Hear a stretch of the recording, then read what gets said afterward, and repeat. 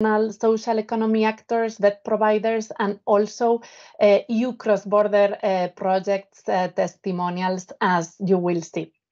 We have chosen these topics because they are both very high on our social agenda.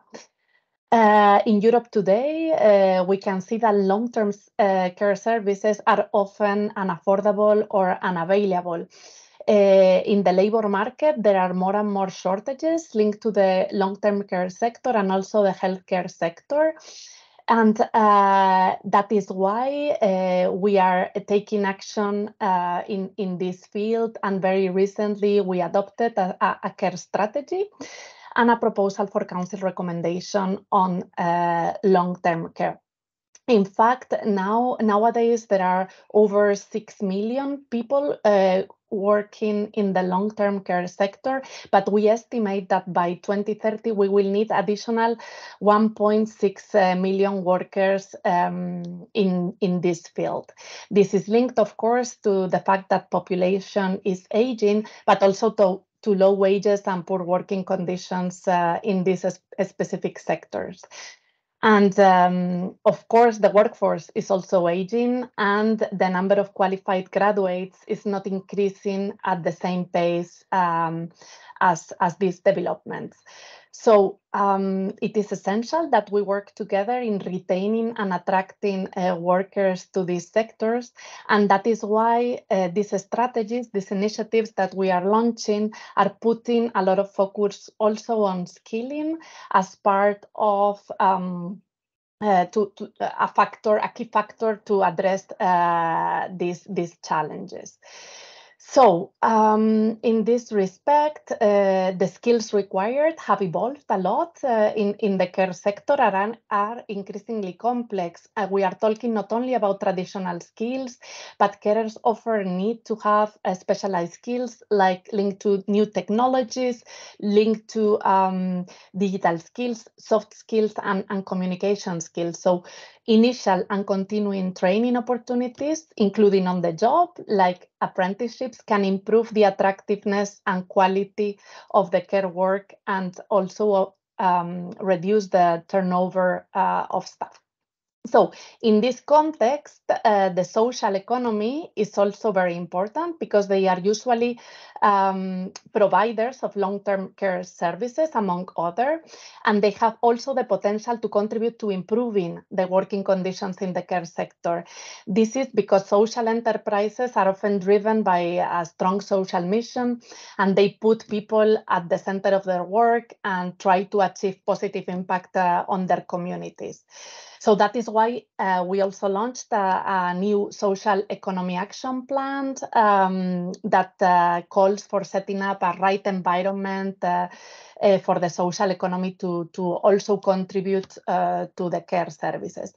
So let's explore today how apprenticeships can be an excellent learning pathway to achieve these objectives. But before we start, we were planning to launch a mini poll to see our participants, where they come from. So please, maybe we can launch it already. I encourage you to participate so we know who we are talking to.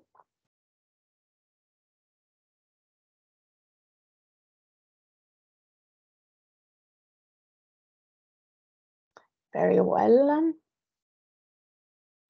So I see that replies are going up.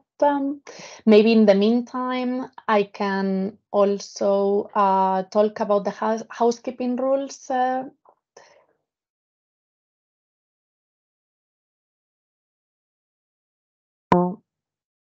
I cannot see it properly because of the poll.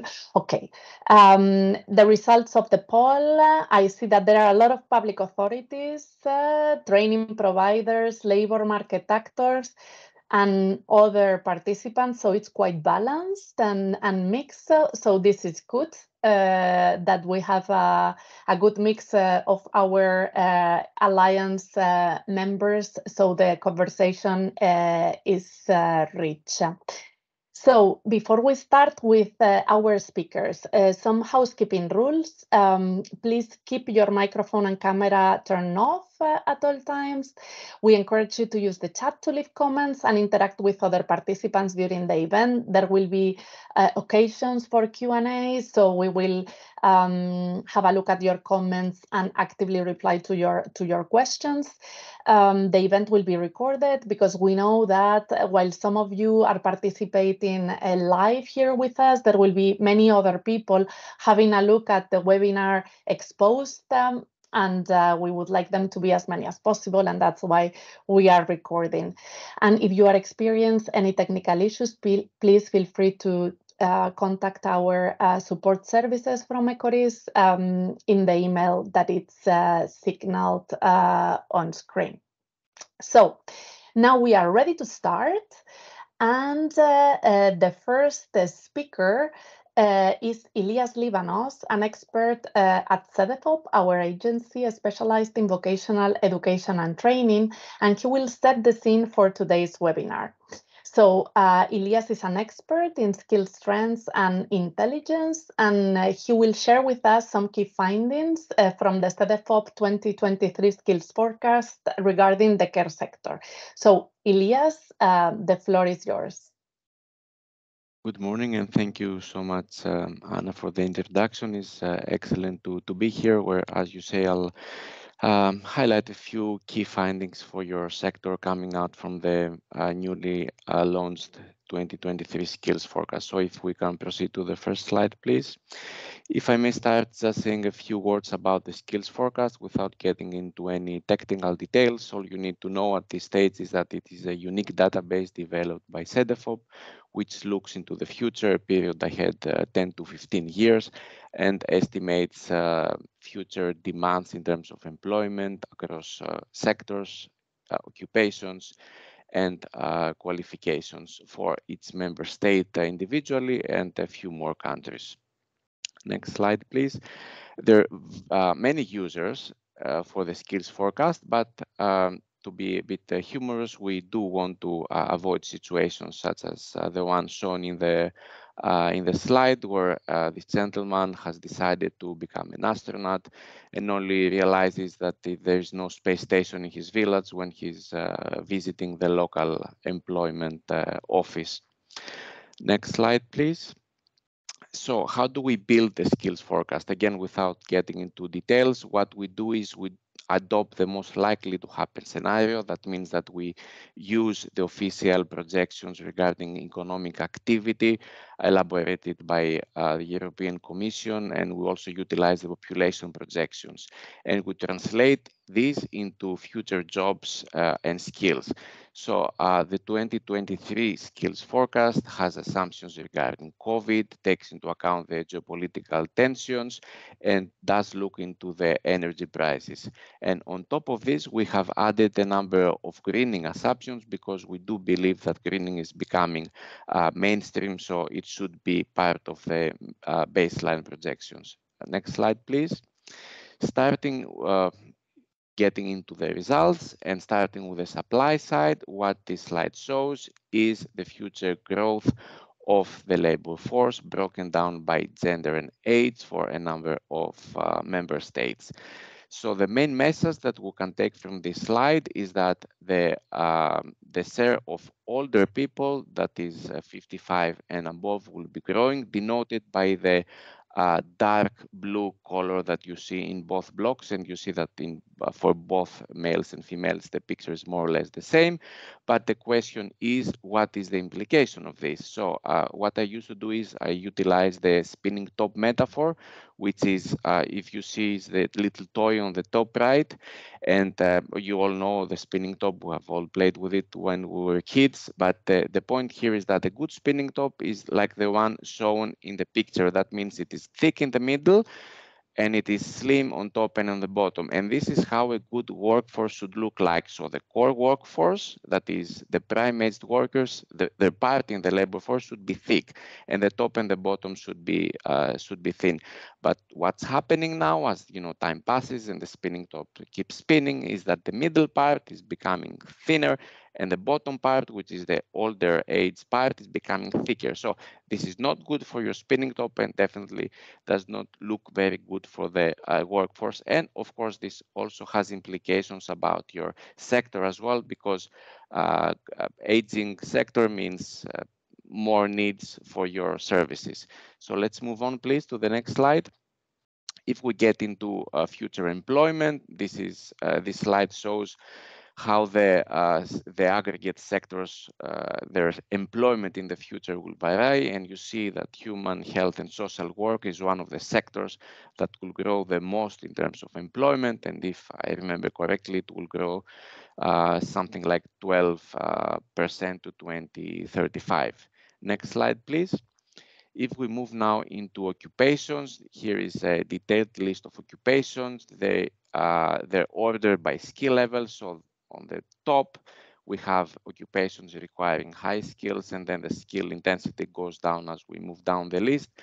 Again, it is a heat map, so the darker, the strongest will be the growth for 2035. And you see that I have highlighted with some arrows the occupations and the jobs that they're related to your sector. So that is health professionals, health associate professionals, personal care workers, and the supporting occupations, which is some legal, social, and cultural professionals, and cleaners and helpers. So the key message for you here is that for almost all countries, these occupations will grow in demand. And again, as I will show later, this may have some implications. So next slide, please. This slide shows a distribution of the care sector across countries, and the first observation to make here is that it is quite strong in the north and in the west, but when you see the eastern countries and the ones in the south, their share in total employment is actually quite low, and this could be challenging given the age megatrend. But of course, it's a sector, if we may stick to the previous slide, please. Thank you. It is a sector that has grown a lot since 2010. It has grown by 1/5, and it has created many, many jobs. And there are quite a few jobs expected to be created by 2035. So please, next slide. And this is a picture for 2035. This is the number of jobs that the sector will require. So a bit more than 10 million jobs in 2035. About 5% of total jobs, and the growth until then would be something like 7.3%. And on the right, you see the distribution across skills levels in terms of formal educational qualifications, and you see that the biggest share will be for highest qualified individuals, but the big share, and I think this has implications for you, will also be for medium qualified individuals. And next slide, please. This is how the employment growth will vary across member states. You can see that there is a great deal of variation. At the two edges, you see on the one side we have Greece, and on the other side we have, let's say, Spain. The common feature is that they're both aging very fast, but Greece will experience an increase in the sector, while Spain is due to experience a decline. And this, of course, will have implications about how the trends will affect the capacity of the sector to properly function. Next slide, please. So this is a chart that shows a future employment for 3 headline years, if you like, for the key occupations. And the main picture here to paint is that there are 5 occupations mainly for your sector. They will all grow in demand. The key message maybe is that health professionals will grow a bit faster than other occupational groups. For instance, personal care workers may even experience a small decline, but maybe the key message here is that your sector is going through a skills upgrade, which is not something unique, of course, to your sector, but definitely does have implications. There were also mentioned in the introduction about the changes given digitalization of work and use of automated facilities. Next slide, please. So getting towards the end of my presentation, this is a new indicator that we have elaborated, and it will feature for the first time in the forthcoming ESTE report. And it is the future shortage indicator that breaks down future shortages into 3 elements and then summarizes this in a single indicator. So we have demand coming from expansion. So we see the future demand because the occupation is growing. Then we look at the supply and we see what are the implications for job openings, because there will be the need to replace existing workforce because of retirement, because of exit of the labor market, or any other reasons, movement between jobs. And then we look at the possible future imbalance because of the educational credentials required on the specific occupation, and what would the available supply be there by 2035. So again, I have highlighted the occupations that are most related to your sector, and what we see is that the shortages are expected to be quite strong in your sector. All occupations have this common feature. Even in the next slide, where we have cleaners and helpers, again, there will be strong shortages for the future. And again, this may have implications. We heard about difficulties in attracting and retaining the workforce. So this may be intensified in the future, but of course, we don't have a crystal ball at CEDEFOP, which means that this is what the future will look like if no actions are taken now. But if actions are taken now, maybe it will be a bit more optimistic. So I think next slide will be just a summary of what I presented. I'm not going to repeat it again, but it shows the key let's say the key trends happening in your sector. So with my next slide, I will thank you for your attention. I'm more than happy to answer any questions at the time allocated, or you can reach me by email. And also, I think there is a mini poll which you may launch now regarding my presentation. So thank you very much for your attention.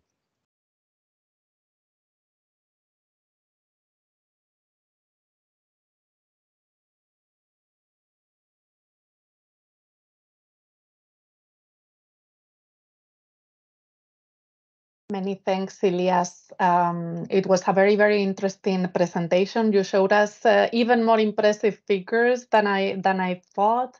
So the challenges are quite high in order to attract and retain all these workers into the healthcare and long-term care sectors. So I think while people submit their replies to see if they've been attentive, there are a couple of questions for you. Someone asks if in other occupations you included non-conventional medicine, and when the report will be published, the forecast. Thank you for these questions. So I did not elaborate on the methodology. We do rely on official classification, so we use ISCO for occupations.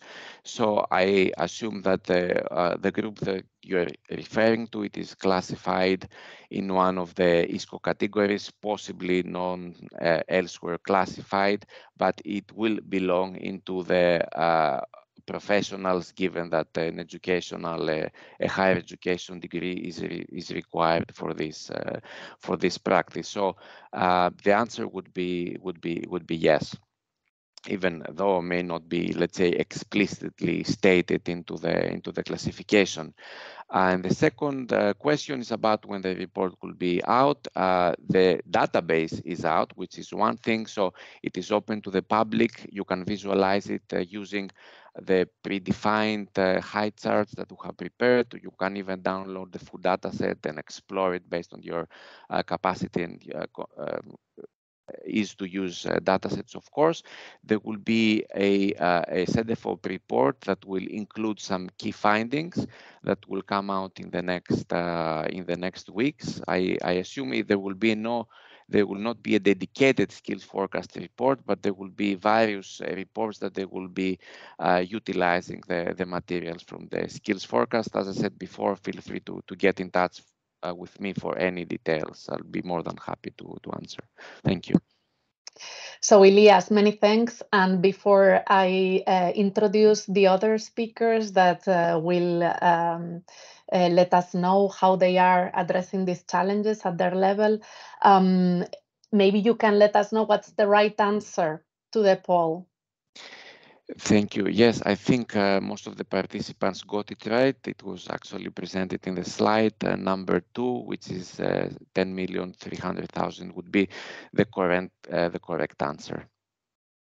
Perfect. Many thanks.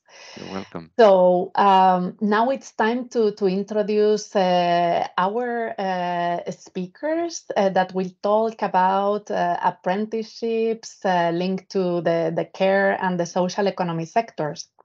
So I welcome you and thank you for being here today to share your knowledge, your experience, that I'm sure it will be very, very inspiring to our participants, and we will all learn and make new links and partnerships. So first, Alexander Hubel, head of the Department for Vocational Training and Engineer Qualification at the Federal Ministry for Labor and Economy in Austria, will let us know about the recent reforms linked to apprenticeships and the care sector. Then Elena Ceniz Herrero, International Relations Coordinator and a teacher also at Institut Bonanova, which is a training provider located in Catalonia, Spain. She will let us know about their experience in the healthcare and care sector and the training programs in Institut Bonanova. Then Anna Cazzato, project manager at Consorcio Consolida, a group of cooperatives, so part of the social economy in Italy, with links to the social and care sectors, will let us know about their programs. And finally, Anna Barbieri, my colleague in the unit in DG Employment, who is team leader for apprenticeships and Erasmus+, which is funding, among other initiative centers of vocational excellence. And she will present one of these projects linked to healthcare, EUBECA, and we will also have a video from the project manager. So now we will start with a concrete initiative to increase the offer and effectiveness of apprenticeships in the care sector in Austria. So I hand the floor to Alexander. Yeah, thank you. Good morning. Yeah, the first slide. As you might know, in Austria, we have a very well-established system of apprenticeship training with a long tradition, like also in Switzerland and in Germany, but also in other states of the European Union. And about 40% of the age cohort in the secondary education level 2 are apprentices in Austria. But in the healthcare sector, the education or training pathway has its own systematic approach, and up to now, the apprenticeship system wasn't open also for the healthcare sector.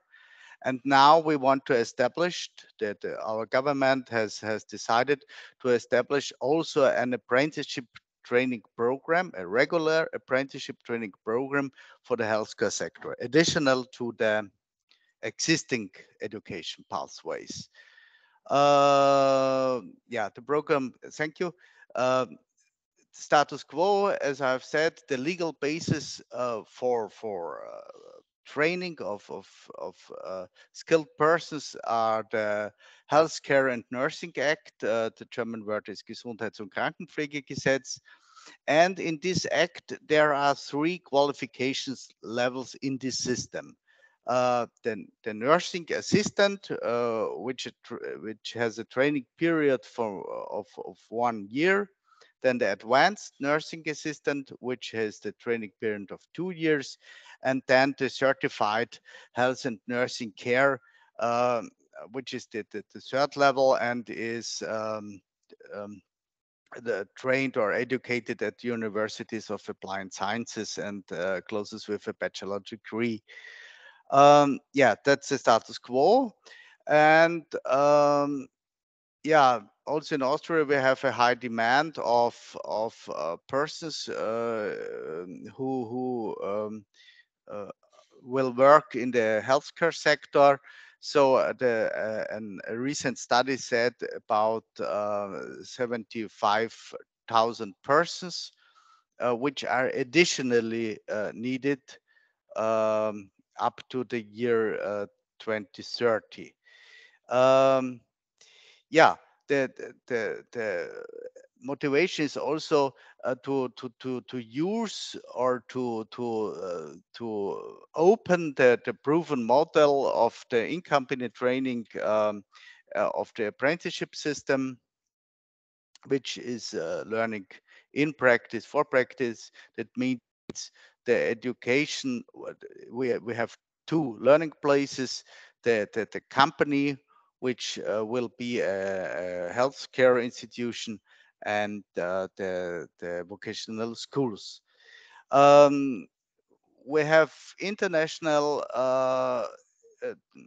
agreements, but also in Austria, in the as a legal um, as a legal basis to look at the age of 17, which is important for working at patients or the persons who are in within the healthcare institutions. Yeah, one good thing I would say for the young persons are that the apprentices in Austria receive an income that's different to the school-based learning pathway. Yeah, and we have also the permeability up to the third level, which is educated at the universities. So the new model looks like that. We have nursing assistant, which will have a training period of 3 years, and the first year would be the additional education element for becoming an advanced nursing assistant. So we have these two elements in one apprenticeship pathway, and after that it is possible to continue at the University of Applied Sciences for the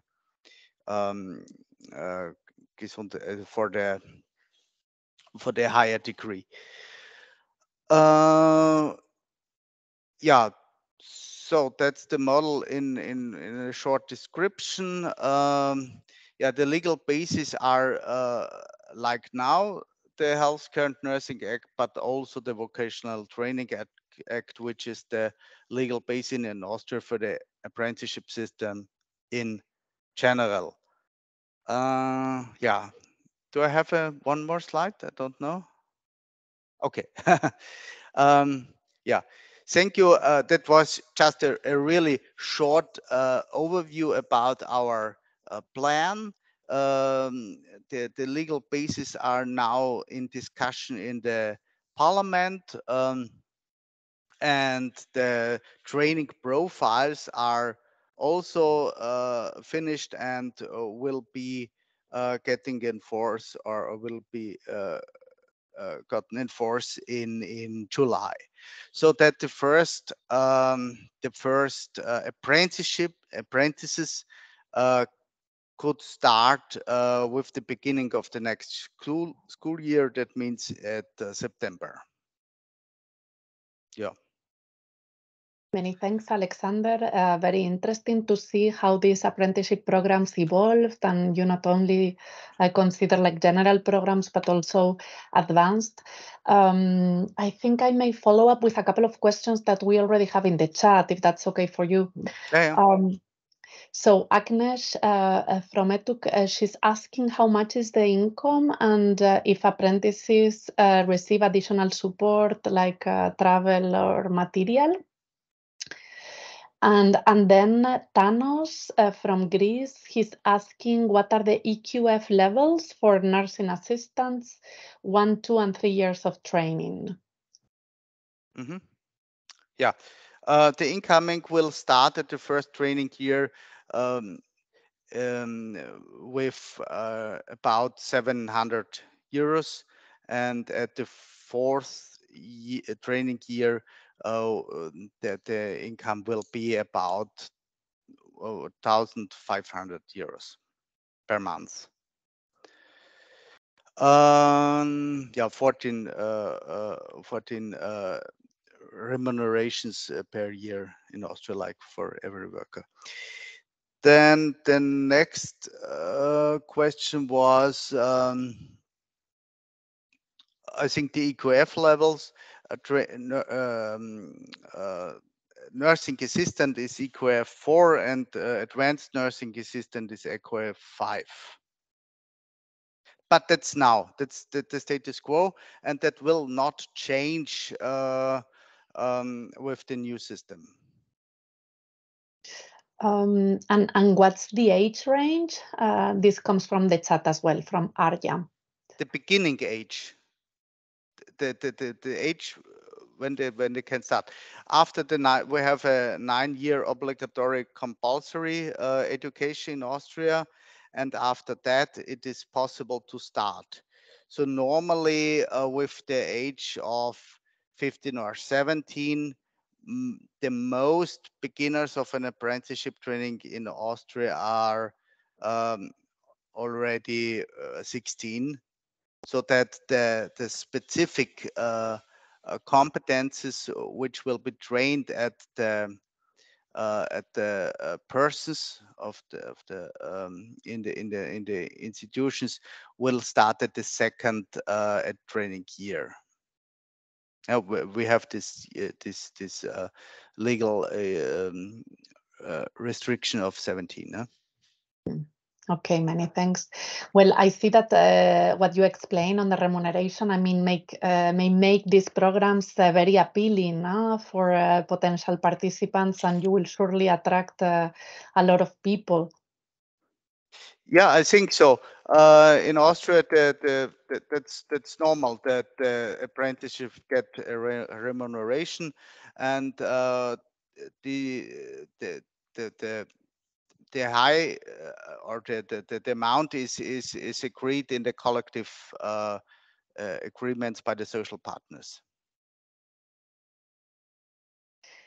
Many thanks, Alexander. Yeah. We will have the chance to keep on discussing later on, but now I think it's time to move on to our next speaker, Elena Cenis from Institute Bonanova in Spain, a vet institution, and she will explain how her vet center approaches apprenticeships linked to the care sector, particularly the healthcare and social care. So, Elena, the floor is yours. Many thanks.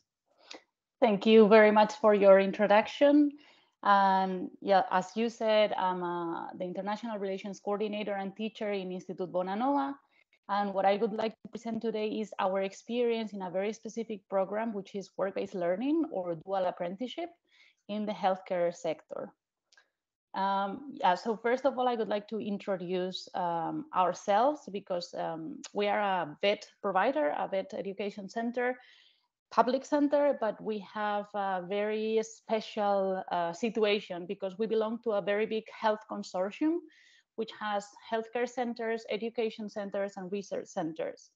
So within the healthcare centers, the most important one is Hospital del Mar in Barcelona, a very big hospital. We have other hospital and also primary healthcare centers.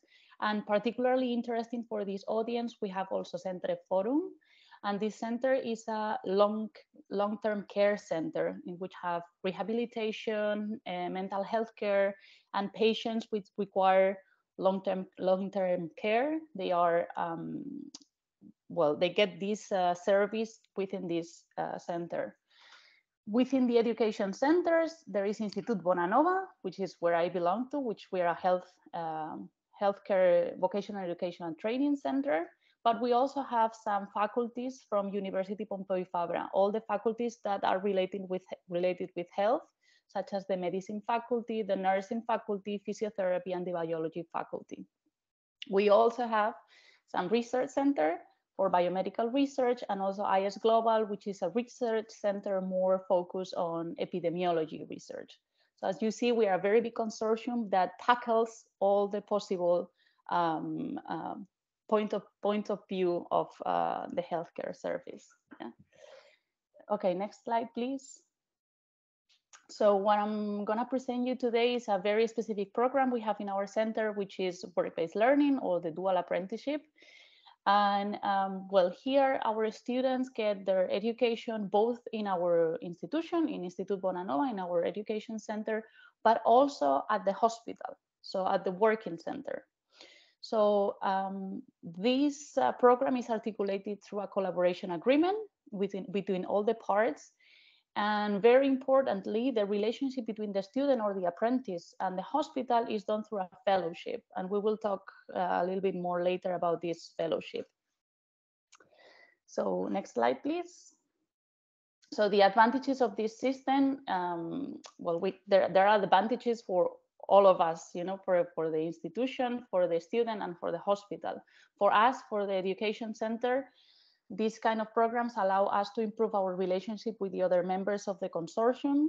It also allows us to exchange and transfer knowledge among all of us, all the centers.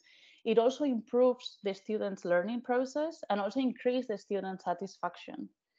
For the student, it allows them to combine study and work.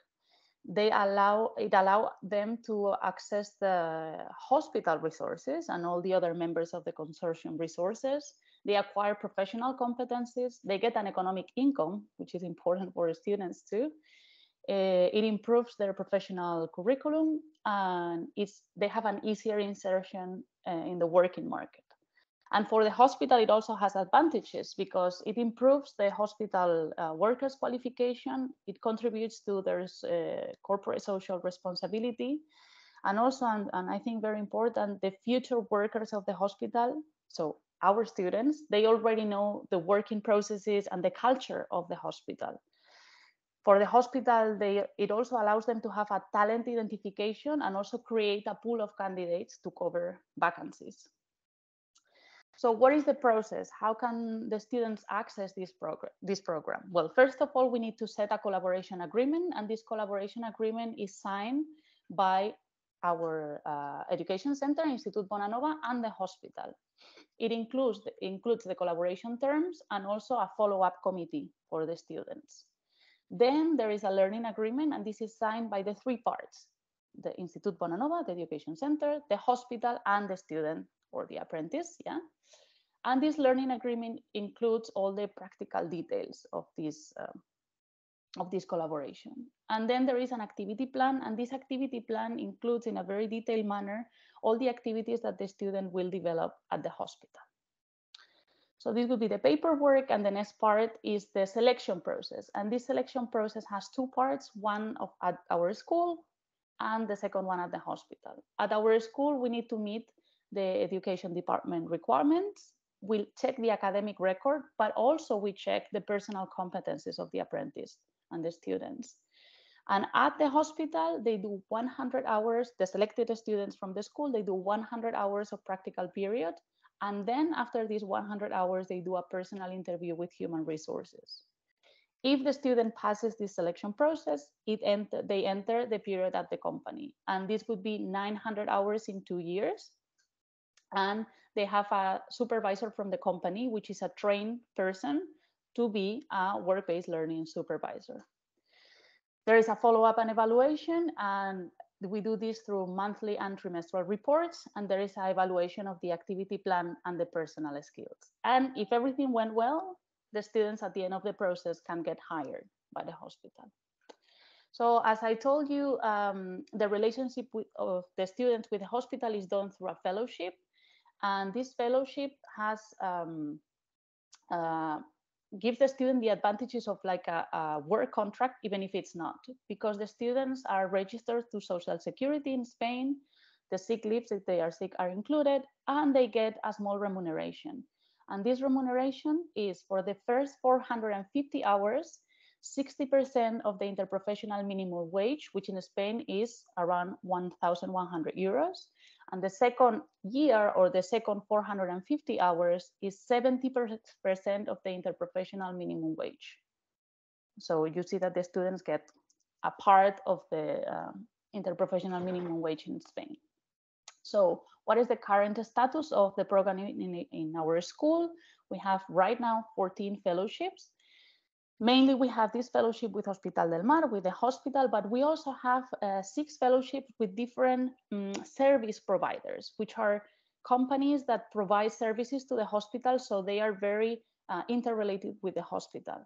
So we have students from biomedical, clinical and biomedical laboratory, of anatomical pathology students also, and health documentation.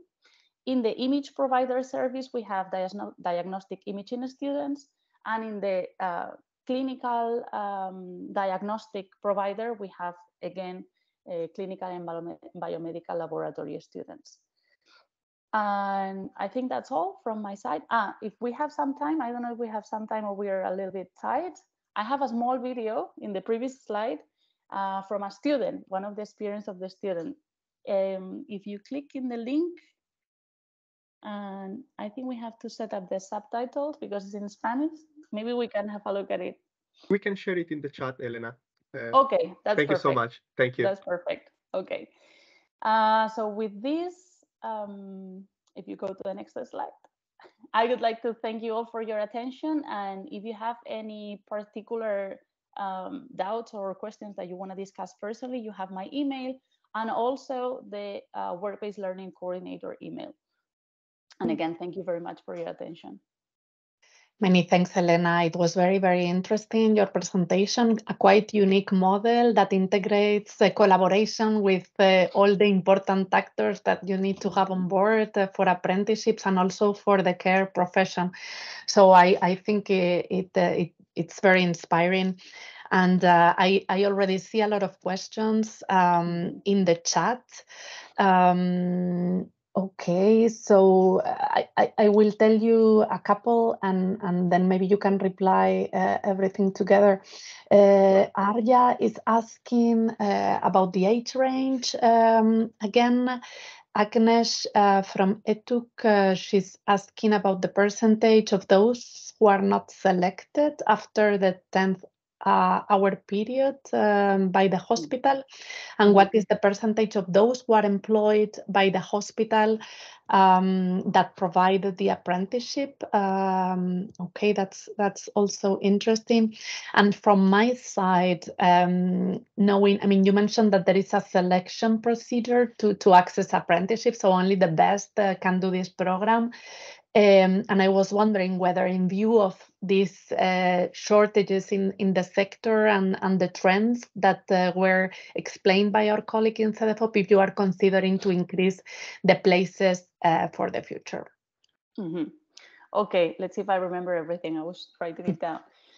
Regarding the age range, so here we are talking about high vocational and educational training, so meaning that our students are more than 18 years old. Normally the range is between 18 and 20, but they can be older also. Regarding the percentage of the students that get selected, depends on the program. As I show you, we have students from different study programs. So depending on the program that I know best is the one for clinical and biomedical laboratory. And last year we had 3 students selected from the school and only 2 remain in the company, meaning, well, the percentage is quite high. 2/3 remain in the company for the program and 1 student got didn't pass the first selection process.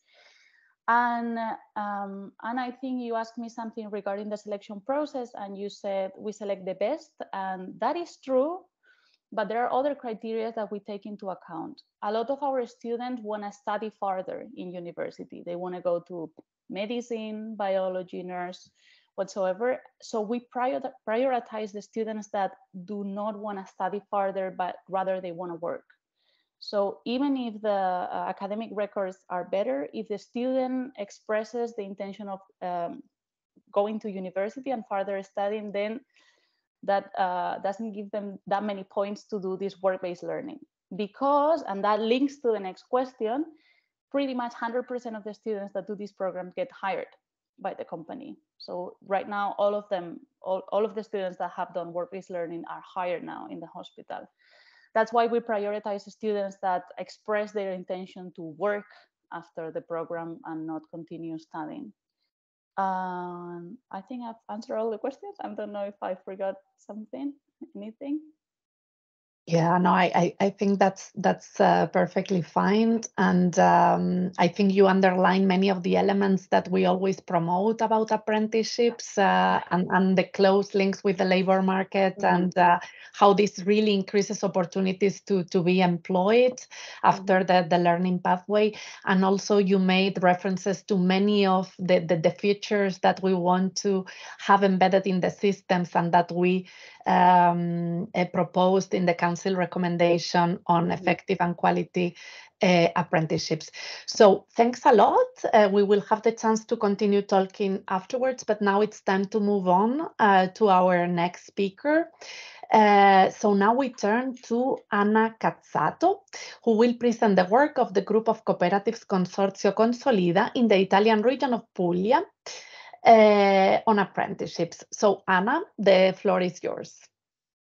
Okay, thank you to everybody. I just introduce my organization.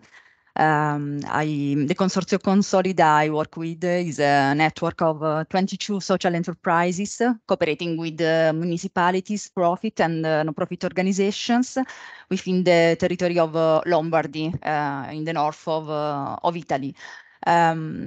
Consorzio is a second-level organization employing 2,800 people in the province of Lecco, and each social enterprises are engaged in social, healthcare, and educational sectors, and in the job placement sectors.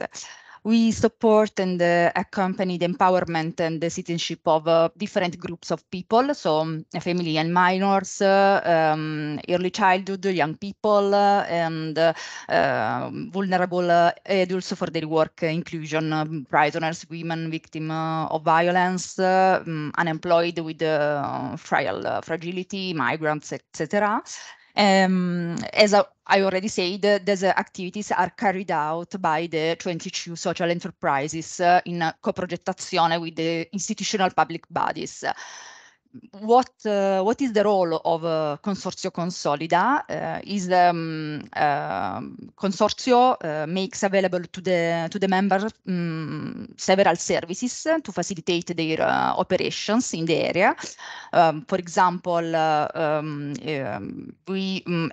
Consolida is accredited by the Lombardy region, so is engaged in supporting continuous training on different matters. Administrative management. We support also cooperatives, the social enterprises with the stakeholder management, research, analysis, and insight.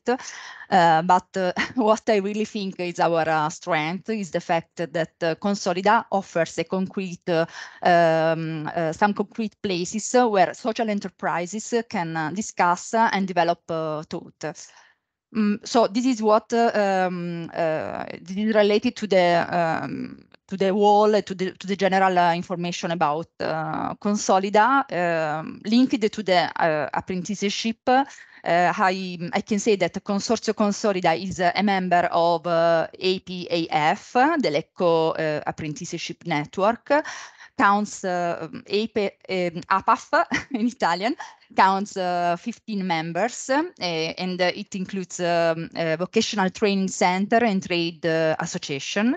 The role of APAF is to manage and monitor the resources destined to for basic training. The funding passes through the Ministry of Labour and Social Policies and is subsequently distributed by the Lombardy region to the Lombardy provinces. Consorzio Consolida is a leader of some sectors in the province of Lecco. These sectors are very important for the apprenticeships paths and processes. For almost 15 years, Consolida has assumed the role of coordination and management of EAF policies in the province of Lecco, through the implementation and management of projects aiming in acting in response to phenomena such as needs or EAF unrest and marginalization. As already said, Consorzio Consolida runs a multi-purpose vocational training center. This center is a service for our internal cooperatives, our internal social enterprises, but is also a very strong tool for young people. Every year, the center welcomes more than 100 young people aged between 14 and 19 years old. And finally, Consorzio Consolida is also accredited to the employment service through the Mestieri Lombardia agency. This service is responsible for the design and the management of pathways for accompanying people belonging to the weaker segments of society to the work. So next slide, please. What I want to share with you today are our three type of experiments and experimentation about apprenticeship. Consider that it's a simplification I do for this webinar. There is not so strong division among apprenticeships in our cooperatives. The first practice is when the social enterprise looks for a professional for its staffs and services, for example, social or health services. I call it apprenticeship for internal workforce. The second practice I want to share with you refers to the WISE and their mission. The WISE look for workers for their services, but are very ready to share these workers with the labor market, the external labor market. And very often people selected for apprenticeship are weak people coming from need, for example. And the third practice is when Consolida is engaged through Living Land, our EAF program, and Mestieri Lombardy in supporting young, fragile people in getting a job in the local labor market. Next slide.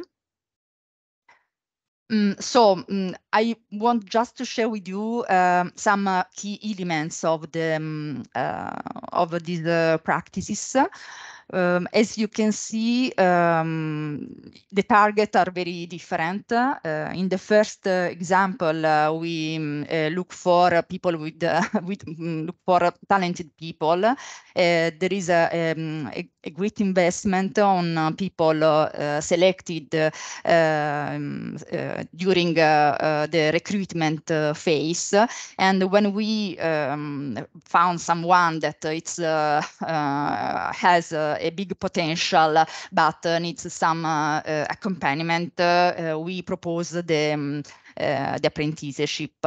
In the other two examples, the target are neat or vulnerable young people. This means that we consider the WISE, the apprenticeship offered by the WISE and Living Land and Mestieri Lombardia as a step during the accompaniment of young, fragile, and weak people.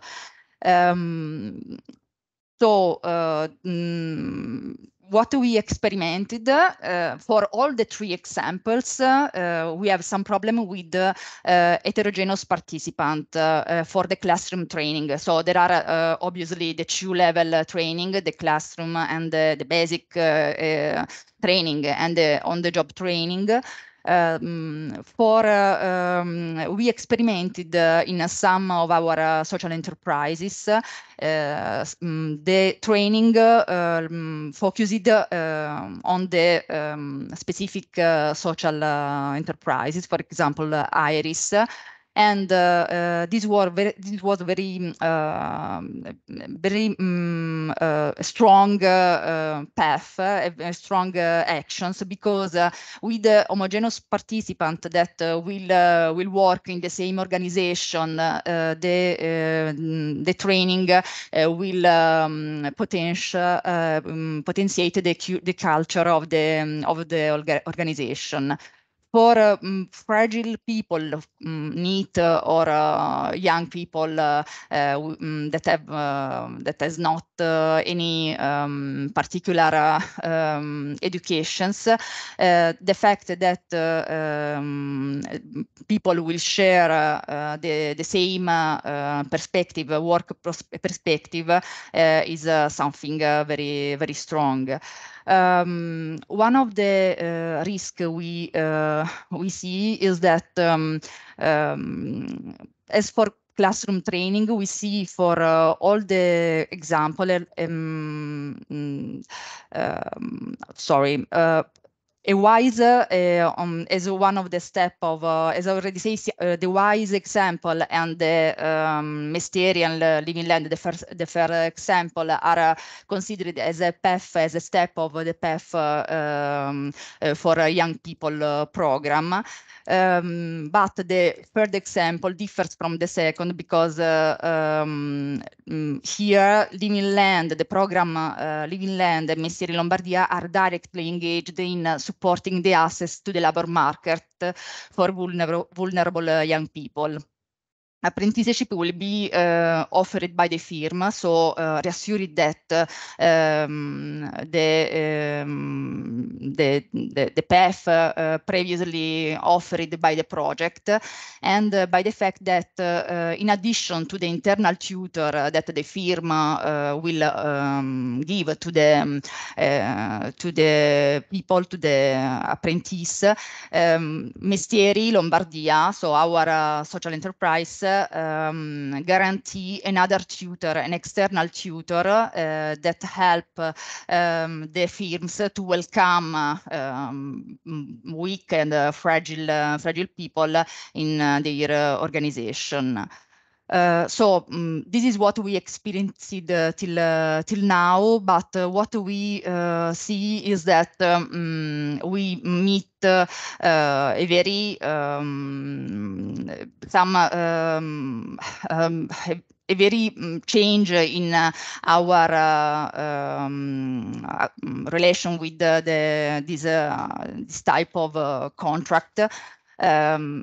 In this period, we are experimenting an unexpected recruitment crisis. So apprenticeship requests an investment from the organization and also from participants. Our experience say that it is very important when we offer this type of contract to be very honest and very clear about the path, about the fact that the remuneration is less than the other workers in the organization, and that an effort of responsibilities is asked to everybody, also to apprentice with their work. Sometimes this could be a risk of misunderstanding with people, but now with this recruitment crisis that is experimented by all the sectors, economic sectors in Italy, I can say. The risk with the first example, the first type, is that few people are available, few workers, and they prefer to accept other types of contracts. They prefer to have the complete remunerations, and if we don't help them to understand the advantages of the apprenticeship, this could be a risk. But what we verified is that people that entered with the first apprenticeship example are now coordinators and are the best performer in our organizations. This is why in social enterprises, for my experience in the region I work, there is not the culture of continuous training, and this is a way to experiment this approach to the job, and I think it's something we can apply also in other contexts. An unexpected opportunity come from the second and the third example. Because for the first time, firms or organization of labor market that were not interested in our workforce, the weak people or the fragile people, are so hungry of personnel that they welcome, and they ask to us to help them to find people, and they accept people with fragility, knowing that we are behind them and we accompany them with the second tutor. Let me close with the last slide. Very few data.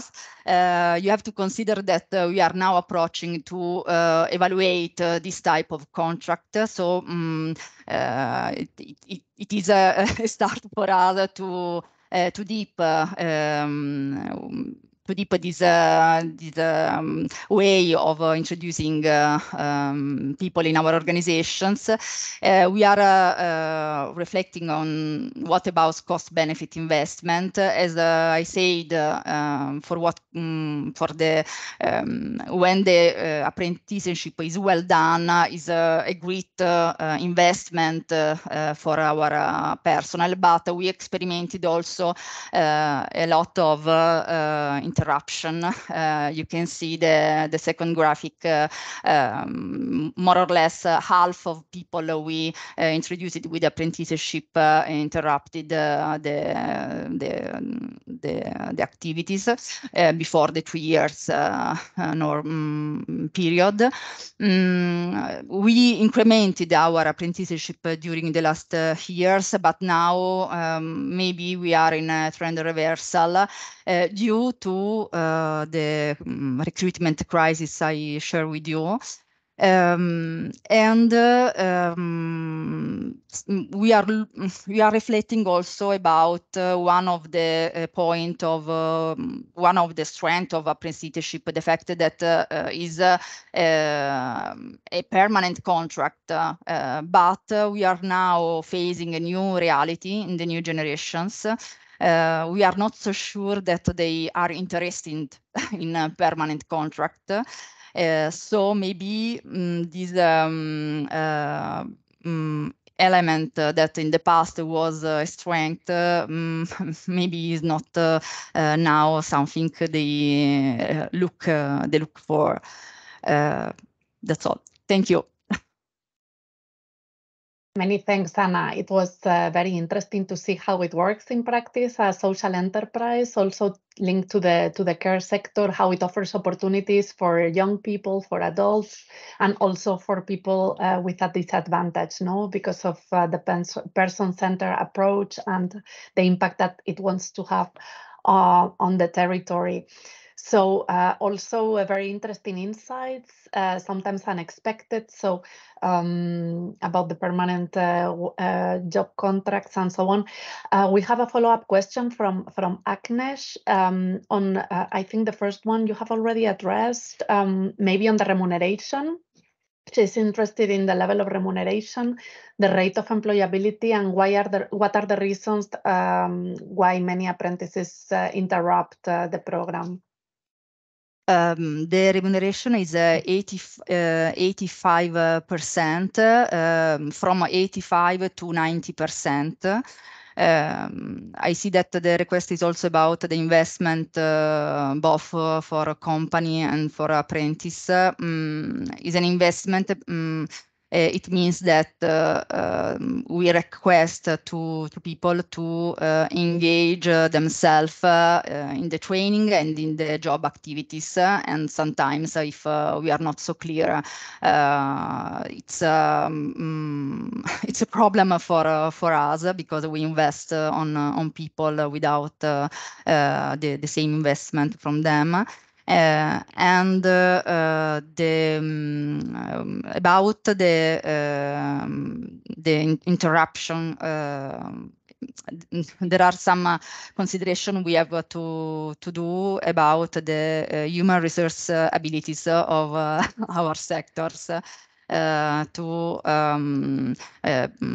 being clear in the and explaining in the right way the process.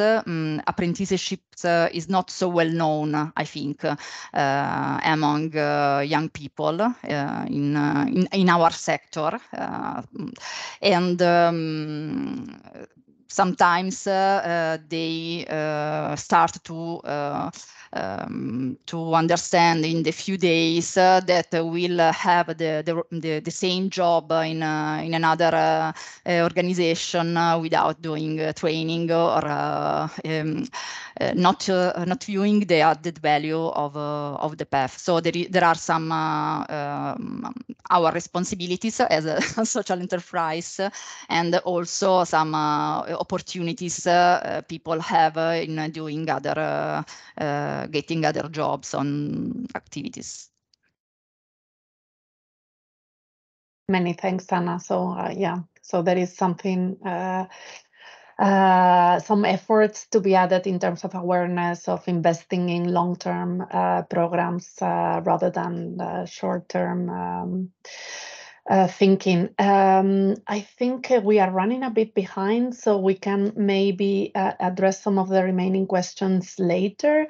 And now we can continue with our next speakers, Anna, who will talk about some EU project centers of vocational excellence linked to the care sector. So the floor is yours, Anna.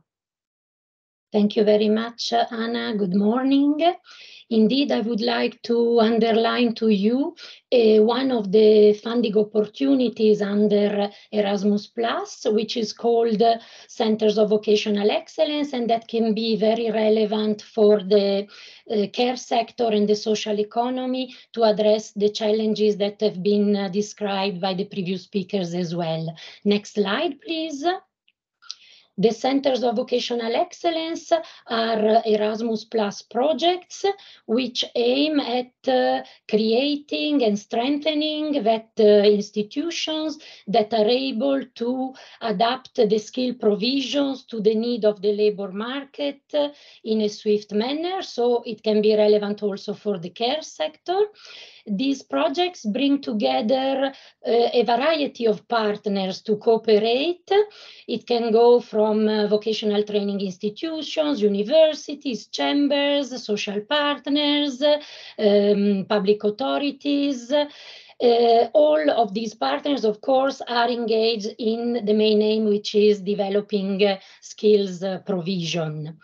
These centers, we say that they act local, so they are strongly connected to the local and regional reality, to the skills ecosystem, and they provide the conditions to develop the skills that are relevant for a specific territory. But they also think global because they cooperate internationally through Erasmus Plus and through the partners of the project. These centers, they work on different areas. They can be sectoral, so for example, focused on automotive or tourism or the healthcare sector, or they can tackle horizontal challenges like it could be social inclusion or sustainability or others. And these projects are expected, these centers of vocational excellence are expected to go beyond the traditional provision of skills for the labor market for young people. They cover initial VET, but also continuous VET, and they provide a variety of services and activities to the territory and to their partners. These projects, we are funding at present around 12, 15 projects every year. And these projects have a budget of 4 million each and a duration of 4 years. Next slide, please. Here you see a list of typical activities that can be undertaken by the Centers of Vocational Excellence. A project doesn't have to do all of these activities. They can choose some on each of the 3 strands, so governance and funding, teaching and learning, and cooperation and partnerships. You can notice that under the 3rd strand, cooperation and partnerships, there is also one of the activities that concerns apprenticeships, which is a strong link then to what we have been discussing during this webinar. So now I would like to mention that one of the projects that we are currently funding is in the sector of health care. It is called European Platform for Vocational Excellence in the healthcare sector. And we have asked the coordinator to be present today, but it was not possible. So we will have at the end of my presentation a video on this project. I would like to say a few words to introduce this project. The EAfA project, so the European Platform of Vocational Excellence in Care, as it is called, EAfA, is a project that has started in 2022 and will run for 4 years. It concerns the development of innovative skills for the healthcare sector, and it concerns also the creation of vocational excellence hubs in 7 regions. The project will develop the skills through virtual innovative workshops, activities like blended mobility, project-based learning, and it will also develop internship and apprenticeships opportunities for the partners of the project. So they are also looking into the European Alliance for Apprenticeships to see how this initiative can support them in developing these apprenticeships. We can go to the next slide where I would like to conclude. So I've digged out the motto of the European Alliance for Apprenticeships. It was valid a few years ago, but I think it is still valid today. For companies, we say that apprenticeships are an opportunity to train and gain. And for learners, individuals, they are an opportunity to earn and learn. And then I think that this is the introduction also to the video of the EAfA project. And I invite you, if you are interested in these Centers of Vocational Excellence project in the health sector, you can contact the coordinator for more information or for seeing if some of the results of this project can be beneficial for you. Thank you very much.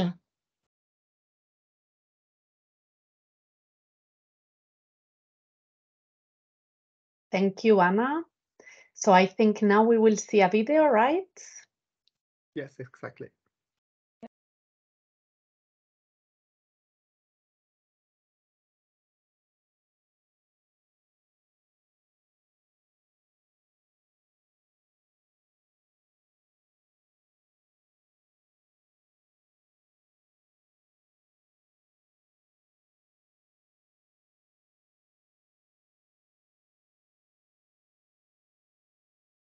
We cannot hear it.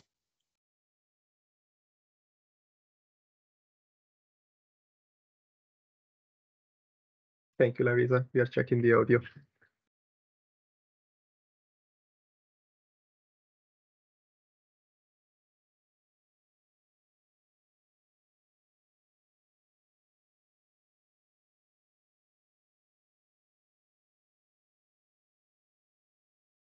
In the meantime, Anna, many thanks for the presentation. I think the presentation on the Centers of Vocational Excellence is still very useful for our participants also to be aware that there are these possibilities to apply for these projects and also to partner with other relevant actors that they may find here also through EAfA. Are we ready for the video? No.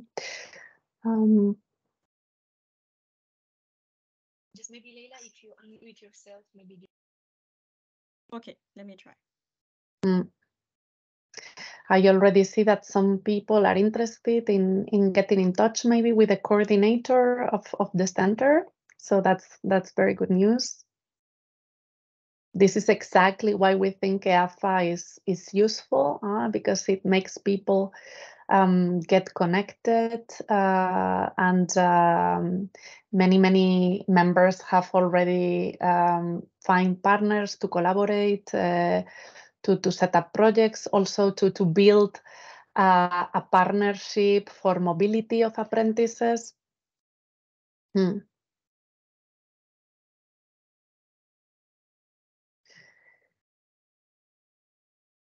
So I see we are having technical issues. So maybe we will, I don't know if the video is published and we can maybe share the link with our participants and we continue with the discussion. Unless you tell me otherwise. Okay, so let's do that. Okay, so now I invite all the speakers to get back to stage and switch on the camera. We had envisaged lively discussion as the last part of our webinar with different questions and topics and interactive, but it turned out that the presentations were very rich and you already were very active with follow-up questions after each presentation. So now we are reaching 12:30 where we will need to wrap up. So in the meantime, I propose like a simpler setup.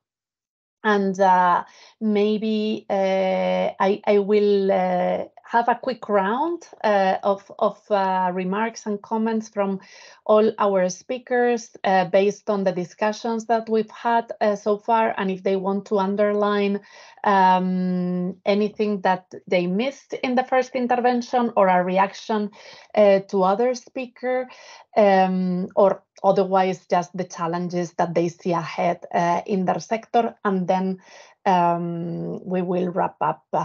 So I will give the floor first to Elias in case he wants to say some final remarks or comments.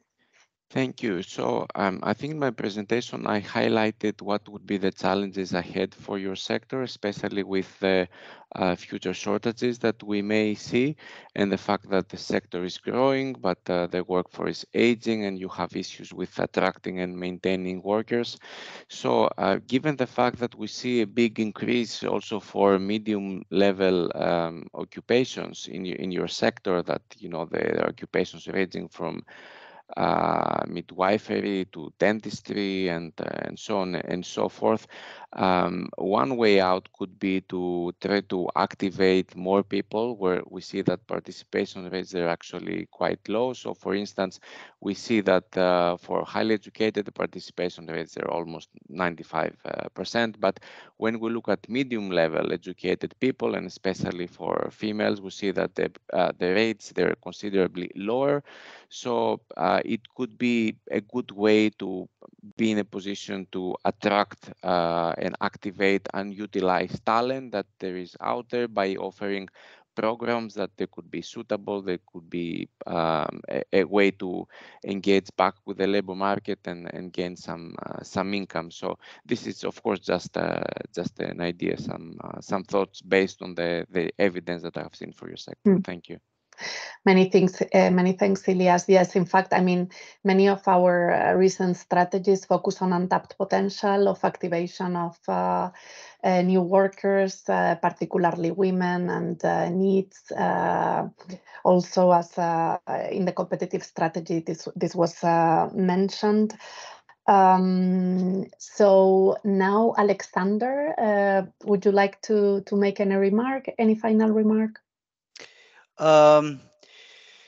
Yes, I have given just a short presentation about our plan, and yeah, a little bit like in Italy, we want to use our established systems for going forward in the care for education in the care sector.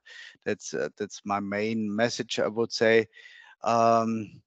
And we do not want to change something at the quality level or at the quality instruments within the institutions, but only using our instruments which we already have, like also supporting tools for apprentices like coaching or the possibility to take part in training alliances and something else. Yeah.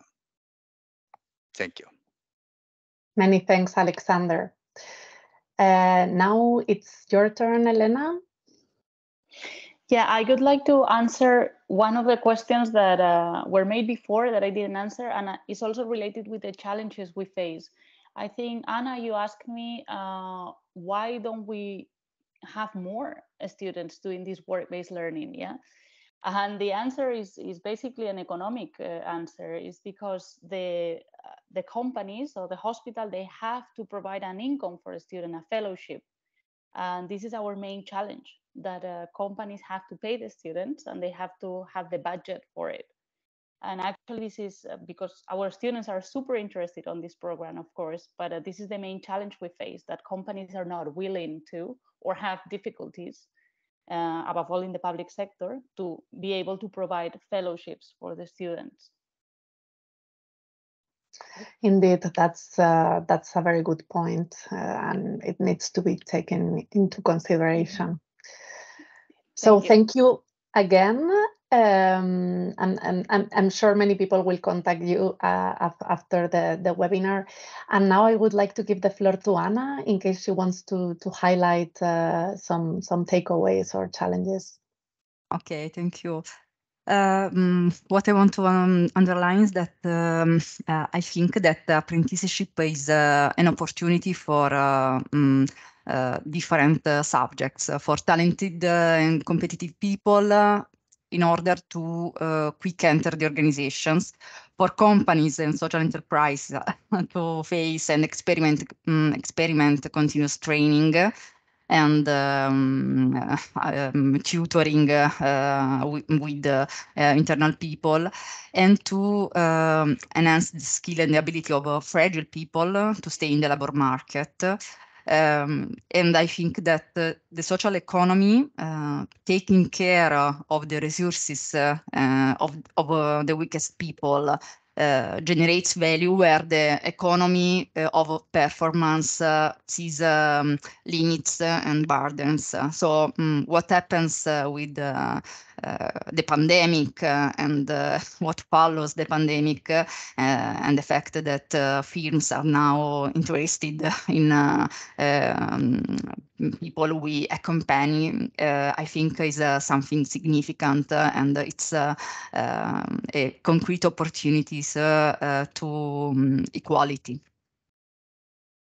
Many thanks indeed. I think we are all trying to work in that direction, and that was also the aim of our social economy action plan. So I hope that we make progress and utilize all its potential in the upcoming future.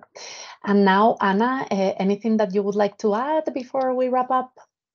Maybe just a couple of remarks quite quickly to tackle the challenges that have been explained during this webinar. I would like to mention that the Centers of Vocational Excellence and the European Alliance for Apprenticeships are very important tools to tackle the challenges and reply to the trends that we've been highlighting during the webinar. And then it is a pity that we couldn't see the video of the EAfA project, but I would like to use some words that they shared with me when we discussed apprenticeships. It is that they see, EAfA project sees apprenticeships as a way to break the silos between the education world and the labor market. And this is for me a very, very important thing to underline, because apprenticeships can help to increase the attractiveness of a sector. They can help to recruit workers for a sector, because we often say that the apprentices of today are the skilled workers of tomorrow. And then I will close with that. Thank you. Many thanks, Hannah. Many thanks. Very useful remarks.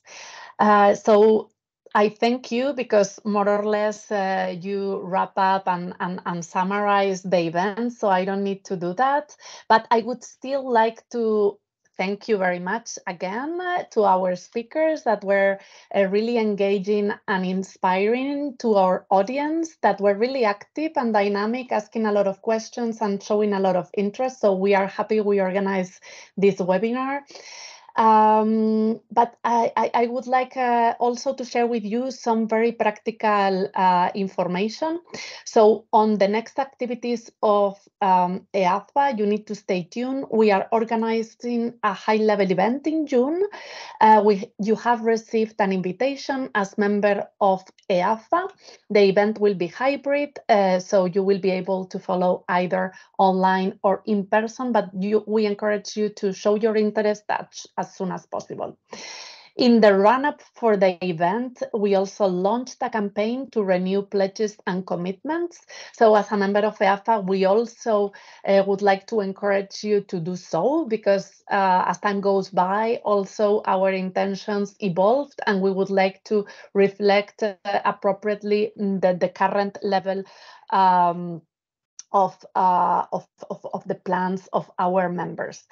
And very soon, and maybe you already know, but for those who are not aware, we are launching the European Year of Skills in Europe's Day, meaning on Tuesday, with a skills festival. So I think my colleagues will be able also to share with you the link, so you can register for the event. It will be fully online and very dynamic, and making links with many different places in Europe. So I think it will be engaging, and you can follow. And I think I'm not forgetting anything. So I wish you the best. Many thanks again to you all, and stay tuned for news and upcoming events of the Alliance. So thank you, and see you very soon.